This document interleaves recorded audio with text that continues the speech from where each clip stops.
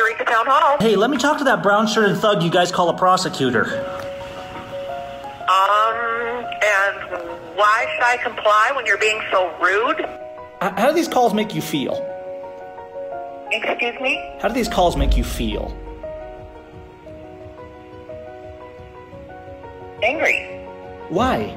Is this you again? Oh, is You it? need to stop calling here. We will trace your... You will what? You gonna go ahead, trace me. Do your worst. Stop calling here. No, absolutely not. You work for the people. You're a criminal, ma'am. What are we doing? Montana mountain man Ernie Wayne was just arrested and dragged out of court at his own trial in Montana. And we have this amazing footage. John Lamb was actually reporting on scene, and he has this footage from this 2-bit podunk courtroom where this blue ISIS thug of a judge has him taken for contempt for asking questions at his own jury trial. What's the heinous crime that he's charged with? The heinous crime he's charged with was living off the land. That's how he lives, like fishing and driving without a license. They have him dragged out of courtroom, but it gets better as the thug brown shirt prosecutor steps up to the locals who are saying, no, this isn't right, and starts threatening the locals if they intervene.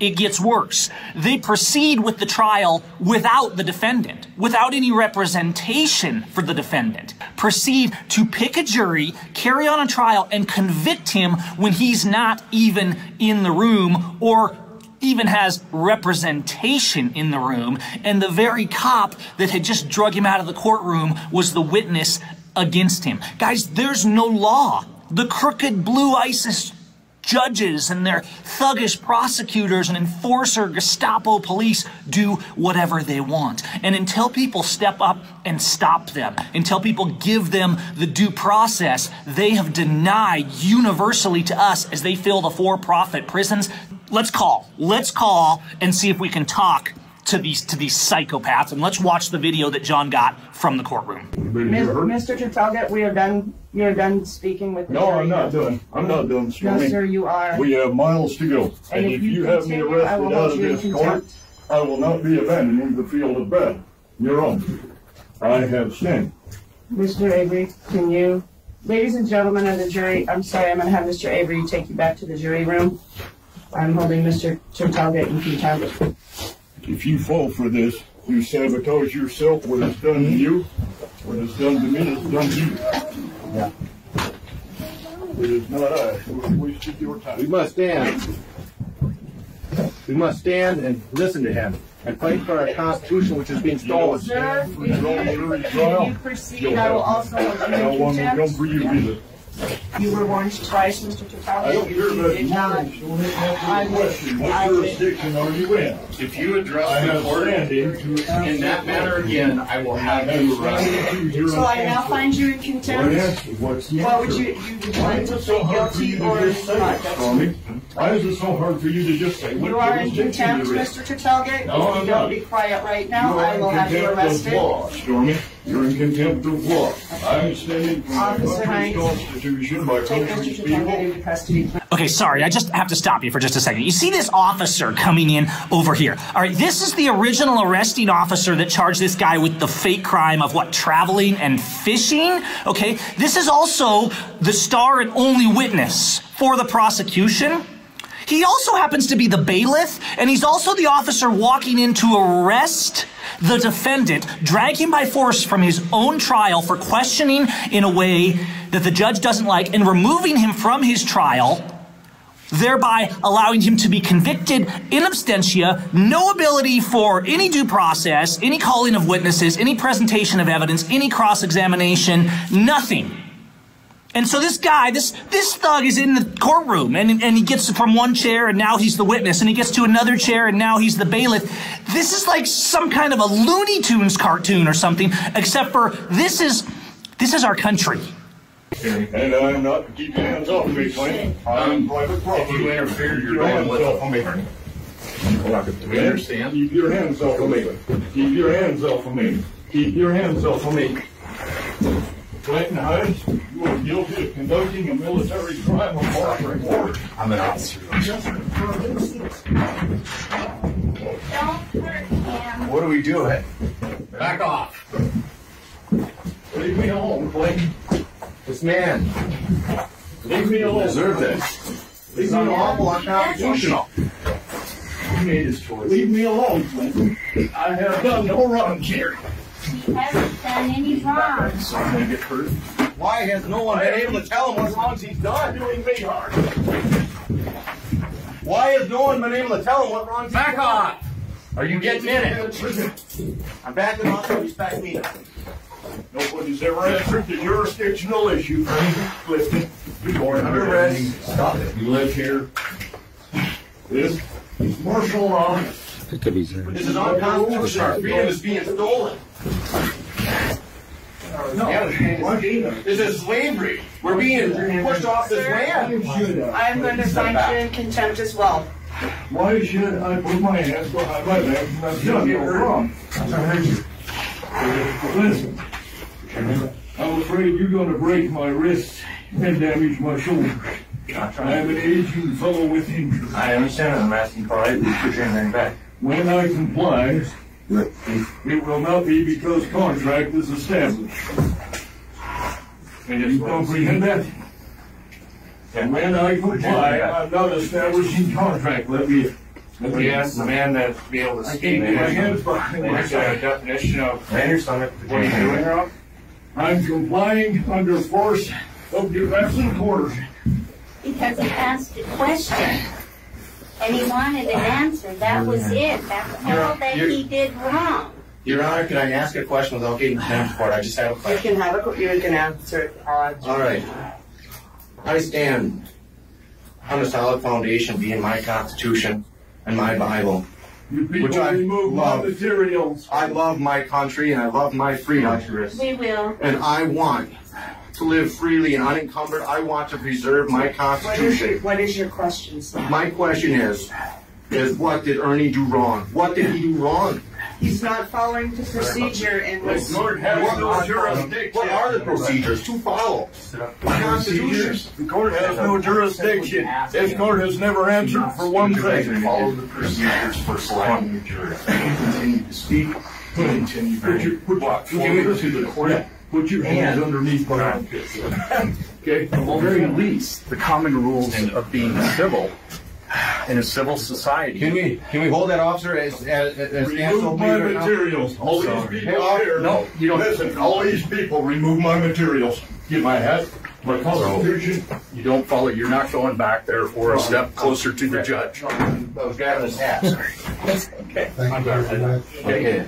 Isn't jurisdiction a question to be raised at any level of proceeding? No. Jurisdiction in a criminal case has to be raised before.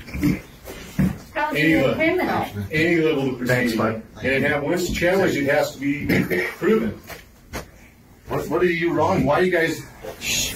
We answered your question. Questions. If he would follow the procedures, which he was discussed with prior. Important to note that when a judge in a U.S. court or one of their sympathizers says follow the procedures, obey the rules, what they mean by those rules is don't defend yourself, don't get witnesses, don't present evidence, don't actually get a legitimate jury of your peers, just get convicted.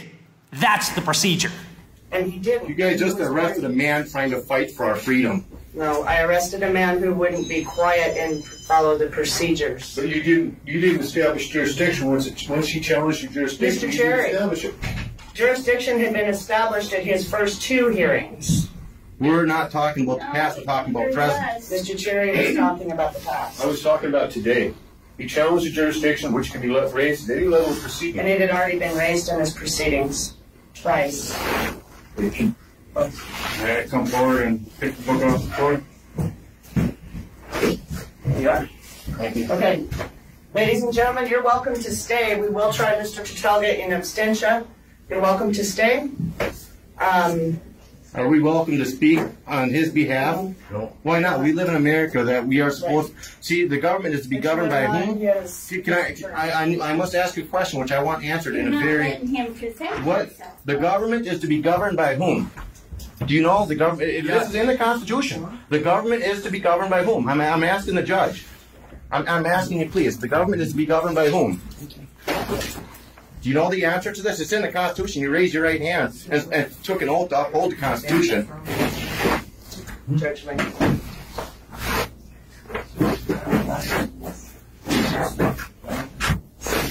In a little bit, yeah. Will the hearing continue or the trial continue today? The trial will continue today, yes. It will, okay. Without him here? Yes. Now, can I ask one thing? Because we raised, when I say we, I mean, I know you're commanded to know the Constitution. Did you or did you not raise your right hand and swear to uphold the Constitution, not just of Montana, but the supreme law of the land, the United States of America? Did you or did you not? Yes. So my question is, do we or do we not read within this Constitution, the government is to be governed by whom? By the people. By we the people. Yes, it. I am we the people along with others here. Mm-hmm. And we are standing on this foundation trying to resolve what has been lost, what has just been blown apart by unlawful people enforcing unlawful color laws, which they don't have jurisdiction to do. There is no laws that are to overwrite and overrule the Constitution of the United States of America. And that's exactly what's happening. We can't even defend ourselves. We come in here trying to express and trying to, tell the jurors what's going on, because they've been brainwashed. They've been manipulated by the mass media, by all these corrupt politicians. And I'm sorry when I say corrupt, I'm saying this because I have a love for my country. I have a passion to defend what my great-grandfather shed blood for. Our freedom, our God-given inherent rights of life, liberty, and pursuit of happiness. Ernie Turtlegates was trying to express one thing and one thing only. We have a right to travel freely from point A to point B unencumbered, and that right is being stolen every single day. Judge, if I could, this is not a political forum for discussion. The issues that are being raised by the gentleman are more appropriately addressed in the legislature. This is the executive, and it is enforcement of laws as adopted by the people who were elected by. Well, I don't want to object to that. So put on record. There's no objections here. Give me the same courtesy I just gave you. Okay? I understand exactly what you're talking about. I am not only an attorney, I have a degree in what you are arguing. In political science as well, which covers the U.S. Constitution forward, backwards, and sideways. I understand you have a different point of view. You would like to see a different set of laws be applied. The place to do that is Helen. No, it's right here. No, we're facing what's going on with this Ernie is right now. This is a court of the existing laws.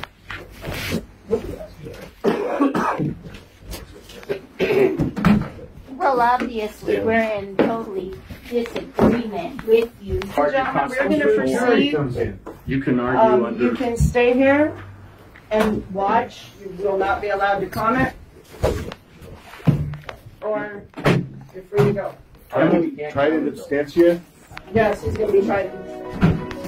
We, the jury, having been duly impaneled and sworn to hear and try the above entitled criminal case, now make known in open court our verdict as to the charges to the complaint charging defendant with a violation of Montana Code annotated 61-11-212, driving while suspended, a misdemeanor. We find the defendant guilty.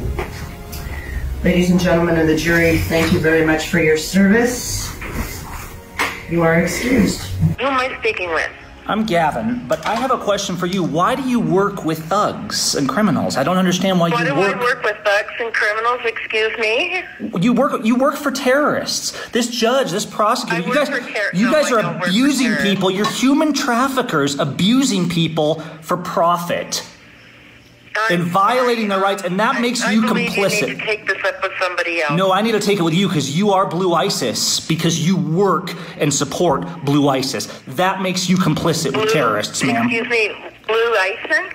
I'm not sure even what that is. Blue ISIS is the name for the terrorist crime syndicate of cops and judges and prosecutors and for-profit prisons that you participate in. And there will be accountability for the participation in those crimes. Do you remember the Nuremberg trials, ma'am? No, I don't. Do you know what happened in the Nuremberg trials? No. Hello, this is Judge Langston. This is the judge? Yes, it is. Judge Langston. Yes. So you're one of the thugs that just arrested Ernie Wayne. And who am I speaking with? You don't need to know who you're speaking with. I want to know who that brown-shirted blue ISIS thug is that was in there with his smug look, helping abuse that man. And I want to know why you stood by and let it happen and then had a trial in absentia, which is a complete violation of both the laws of the state of Montana and the U.S. Constitution. Sir, if you disagree with the laws, you're more than welcome to take it up. Man, this isn't a matter of disagreeing. This is a matter of the justice and due process that's going to come upon you for your violation of other people's rights. Because we're not a thug like you and your friends. Justice will come, and we don't... People that love liberty don't deny due process. So thankfully, we won't treat you like you and your blue ISIS terrorist goons treat other people. But I want some explanation from you. How do you plead, ma'am? Because the charges against you are deprivation of rights under color of law, 18 U.S.C. 241 and 242. The charges against you are violating the codes, laws, and human rights of the state of Montana, as well as the federal statutes of the U.S. Constitution. So how do you plead? Sir, if you're quoting Montana state law, you would know that you can't take a plea over the phone, and I do have the right to face my accusers. So if you would like to come here, that would be fine. People would happily come there if the goons holding the guns to our heads. I'll call back if you want to keep talking about this, or we can finish the conversation, ma'am. Eureka Town Hall, this is Beth. Yes, ma'am. I still didn't get the question answered of who was that man in the brown coat in the courtroom with you? Which man in the suit? Yeah, the brown shirt that was backing you up. Okay. There were two men in brown shirts. Are you talking about the attorney that was there? The man, in particular, the man with the brown suit and the reddish tie with the smug look on his face? Okay. That would be the prosecuting attorney for the town. Why is the prosecuting attorney in your town acting like a cop and enforcing and preventing people from stopping your crimes against your community? I don't understand why you guys are behaving this way towards people. It's not human nature to just abuse people. What is wrong with you? Sir, you'd have to ask Mr. Hayden that. No, I'm asking you. You're the judge, and really you're the most accountable in that courtroom for the thuggery that just took place. Why do you behave this way toward your fellow man? Courtroom? What? Were you in the courtroom? The video's already on the internet, man. Everybody's seeing your behavior. Oh, fantastic. I'm going to go watch it. Thank you for calling, Gavin. You have a nice day. What about your actions? Why should I comply when you're being so rude? I'm not being rude, man. I'm being very polite to you guys, considering that you're a terrorist organization. Oh, calling the judge and attorneys thugs and whatnot is being polite? They are thugs, man. It's not impolite to tell people the truth about the evil that they represent. If you would like to call and be polite, then possibly... Ma'am, I'm being very polite to you. I even called you ma'am. You're just being rude. I'm not being rude. I'm sick of you abusing people. How much more are you willing to take? Are you going to keep just lying down and saying, okay, I'll keep doing what I'm told, I'll keep doing what I'm told? We have to say no more. We have to walk away. We have to resist. We have to stand up. We have to speak out. We have to shame them. The loyalists, crony buddies of the blue ISIS thugs saying they're the good guys, they're heroes, they put their lives on the line every time they don a uniform. These people and their cronies are the #1 terrorists of the USA. It's time to stand up. It's time to resist. It's time to give them the due process that they denied to us. And whatever you have to do to stay out of their clutches and to not comply, whatever you have to do, do not walk in to that gas chamber.